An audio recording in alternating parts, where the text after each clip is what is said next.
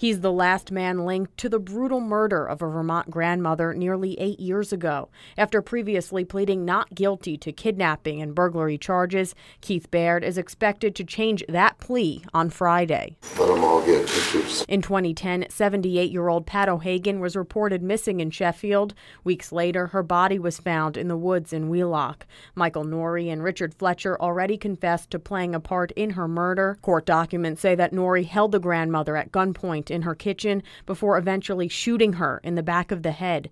Baird had maintained his innocence. In April of 2016, a murder charge against him was dropped. Last year, the Vermont Supreme Court reversed that decision, charging him again and leading to his next day in court.